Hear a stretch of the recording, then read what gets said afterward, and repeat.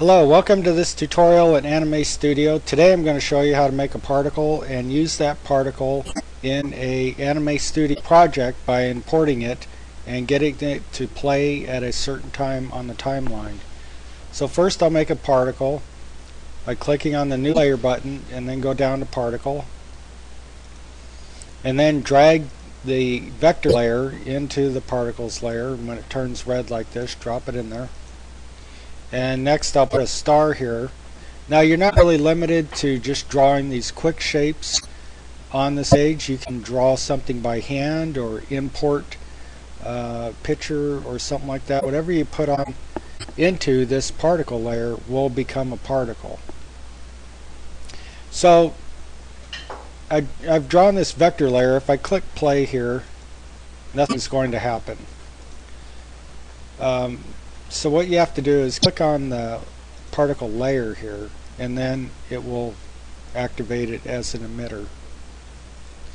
I'm also going to change the length of the timeline to 50, so I'll change this 240 to 50, and now this movie will only be 50 frames long. And this particle is done, so I'll save it here and overwrite my existing particle layer that I'm practicing with, and next make a new Anime Studio project.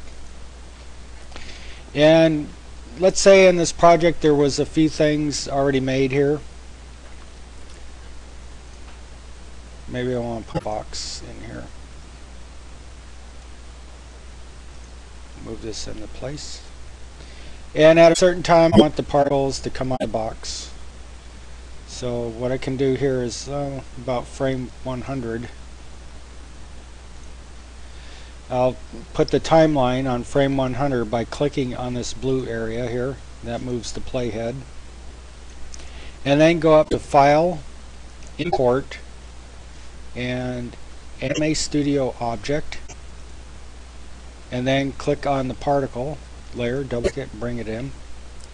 And notice now the particles layer is there, and also it's placed this red area in only in this layer here for the particles. If I click on layer 1 where the box is, you won't see it. I click on particles layer here and you can see it. This means that nothing is going to play from on these frames until it gets to this area here where a keyframe is. Now you also notice that the time for the particles layer extends all the way out and keeps extending. Well, maybe we don't want it to go that long and just want it to go for about 100 frames. So what you do is click on this green line and it sets the very last keyframe for the particle layer. And you can move it back and forth and make it as long as you want. So now when I play this file, play the project, you don't see anything happening until it's going to get to that frame, and then there's going to be particles coming out. Now also you can adjust the stacking order if you want the box in front and the particles in the back. Just drag it down, you can move it around like that.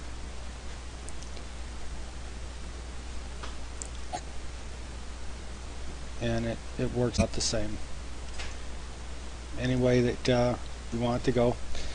And that concludes this tutorial of one way of bringing animated objects into your stage here and making them happen on at a certain time on the timeline.